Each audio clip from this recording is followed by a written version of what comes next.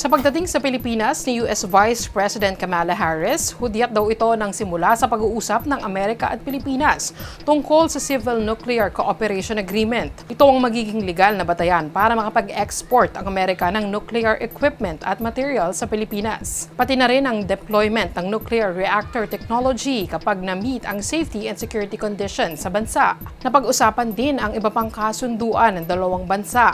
Kanina ay sinalubong si Harris ng kanyang Philippine counterpart na si Vice President Sara Duterte. Pagkatapos ay nagkaroon siya ng courtesy call kay President Bongbong Marcos. Dito sinabi ni Harris na anumang pag-atake laban sa Philippine forces sa South China Sea o West Philippine Sea ay maaaring mag-invoke ng mutual defense promises ng Amerika sa bansa. We must reiterate always that we stand with you in defense of international rules and norms as it relates to the South China Sea.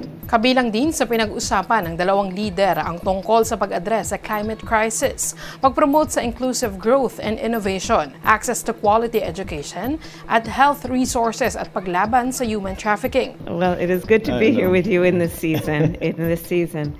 And as you said, the basis of our relationship is multifaceted.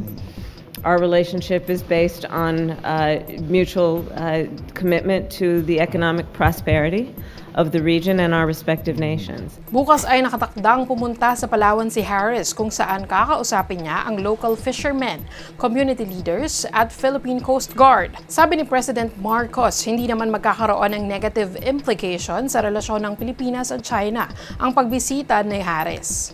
I'm Abby Espiritu. I stand for truth.